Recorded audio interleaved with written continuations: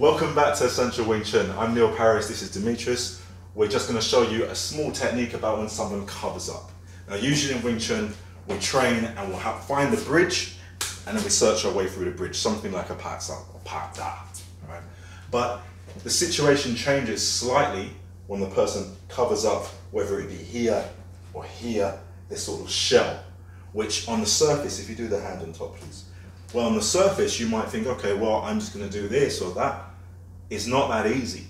The person might be laying in wait to be able to deliver something. So when I start opening up, he takes his shot.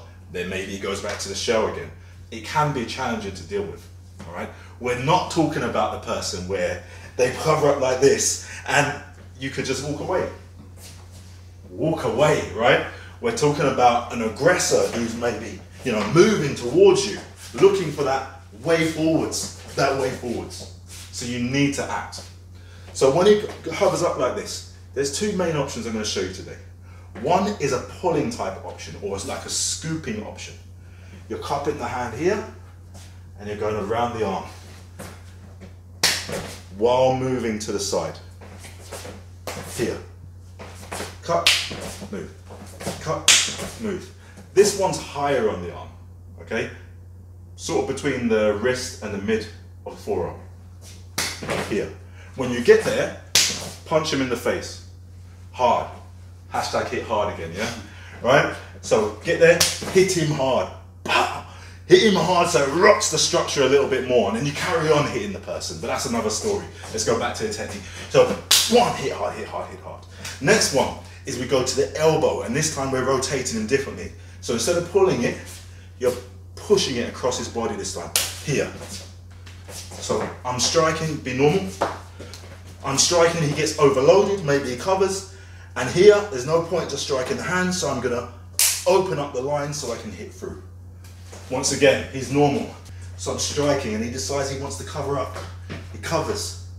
I'm already giving him stimuli here. I'm pushing on the arm, I'm striking. You might even push. Now from here, go to the elbow. So strike, go to the elbow.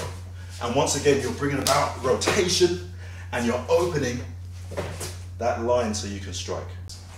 The energy of it works like this. My pressure's going this way, and he's defending this force with his arms and with his trunk and legs. Everything is protecting him against that force momentarily. So what do? I pull him because he wants to go that way. So I'm striking.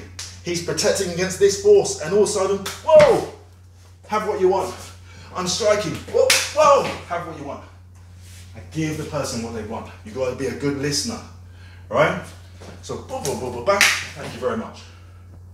Or boom, boom, boom, boom, bang, he's really solid now. Maybe I've tried to pull, it didn't go anywhere. Oh crap, this guy's strong. So now what direction is he? He's defending against this direction, isn't he? We know because it's not working.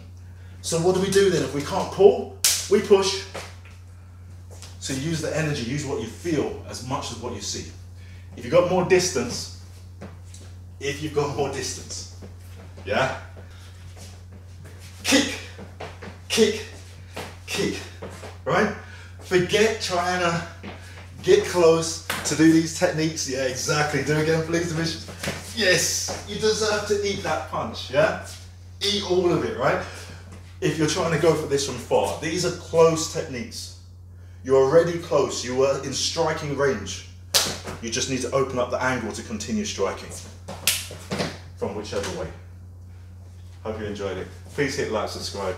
Thanks to Demetrius. I'll see you soon.